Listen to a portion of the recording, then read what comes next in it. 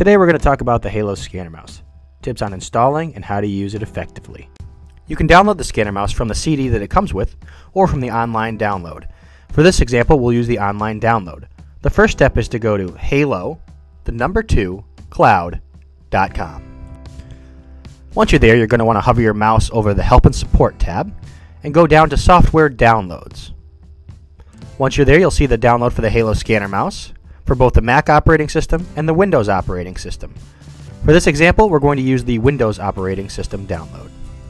Once you click download, you notice a .exe file go to your computer.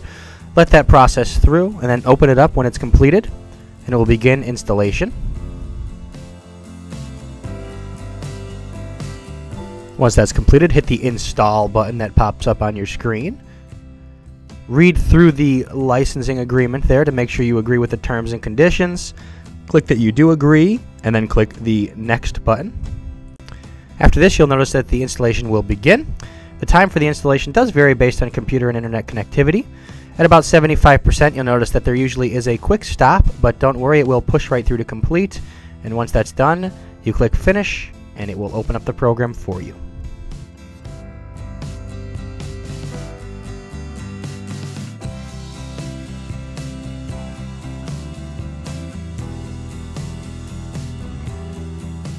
Once the installation is complete, the scanner mouse application will open up on the right-hand side of your screen.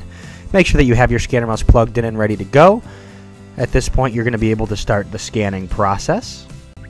You'll notice some different options on the top of the scanner mouse application. The first is the File option, then there's an Edit option, and there's an Options tab, and if you go to the Settings in the Options tab, you can adjust a lot of different things through here.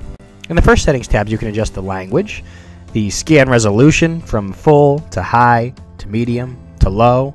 You can also take a look at where you want your scanner mouse application windows to appear, on the top or to the right of the screen. Some of the other settings you have are the Save tab, the Updates tab, Text Recognition, Proxy Settings, and an Advanced tab.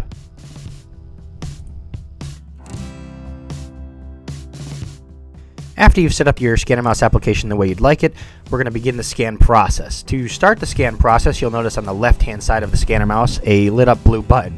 Simply press and release that blue button, and after you do that, you'll be kicked to a black screen. When the black screen appears, you'll notice right away that there's going to be a green box, and in the top left-hand corner of your screen, a scan memory line. The green box is your scan box that's underneath your mouse. As you can see in the demonstration here, I'm slowly just swiping the mouse over the limited warranty that we have for Halo. And as I swipe over it, I'm making sure that the box remains green. If it changes yellow or red, it's going to affect the quality of my scan. On the top left-hand side, the scan memory will go down from the right to the left. If that memory completely depletes, you'll no longer be able to scan, and the program will automatically kick you to the edit screen. When you've scanned the entire image and you're happy with the way it looks, simply press and release the blue button one more time, and we'll go right into the edit screen.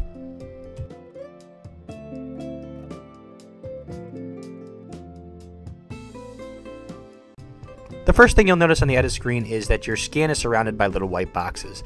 By simply left-clicking and holding it down on one of those boxes, you can crop the image to whatever you'd like it to be.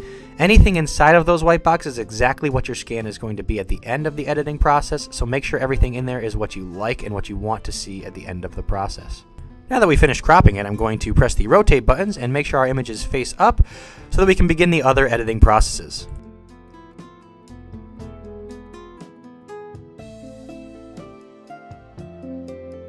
The next thing we'll talk about is the background editing option. By clicking the backgrounds, you can change what's displayed behind your scan. Remember, only what's inside of those white boxes is what matters, so the background is just for viewing pleasure. The next thing we can talk about is the hue key. If I adjust that, you'll see the colors changing. And then we will have the saturation here, and as I move that around, you can also see that changing.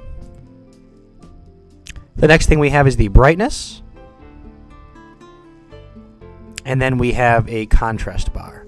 So by simply dragging the arrows, I can adjust any of these settings. The last option you have in the editing screen is the eraser feature. By clicking on that and then dragging the arrow, you can increase or decrease the size of the eraser you're going to use. For this example, we'll make it a little bit smaller, And to erase things, you simply left click and hold it down to drag across and erase a different part of your scan. For this, I'll erase the bottom portion of our scan here. And once I've completed that, I simply click the eraser button one more time and it gets me out of that editing function. One last thing we'll talk about is if you left click above the scan, you can rotate it manually from right to left or whichever direction you'd prefer. Once you've lined it up completely, just release the left click button. And once you're happy with your scan, on the bottom right, you can click the OK button. From there, you'll notice your scan appear in the Scanner Mouse application. Everything inside the white box is now in that little application for us to view.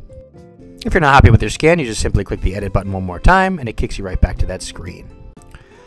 We also have a quick copy image and quick copy text button. If you go to the right a couple more, you can click the share button where you can share your image on Facebook, Flickr, Twitter, or through email quickly.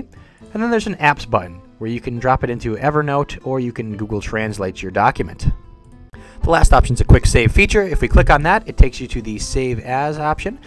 And from there you can see that we're going to rename our file. For this, I'll rename it Limited Warranty. Once that's done, we can select the file type, what we'd like to save it as, by clicking the drop-down menu below. Once we pick the file we'd like, we can save it wherever we'd want.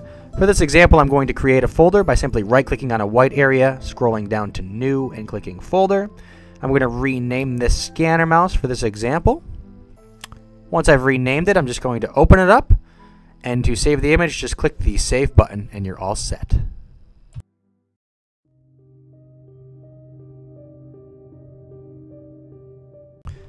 On the bottom of the application, you'll notice that there are some quick file entries. By clicking on those, you can open up quickly into the file type that you'd like. For the first example, we'll open up our scan as a JPEG document. The next one, we'll open it into a Word doc, where you can click and edit and do whatever you'd like to the document that you have.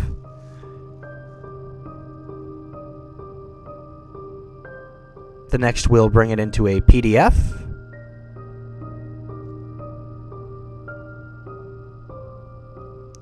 We have a text document where you can click on it, highlight it, and edit however you'd prefer.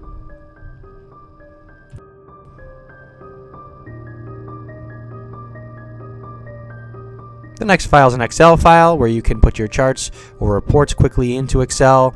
You can make edits and changes through Excel quickly. And the last is a PNG file. Thanks for watching this Scanner Mouse video. If you have any other questions or concerns, please give us a call at 888-907-6274 or visit our website, halo2cloud.com for more information. Thanks and have a great day.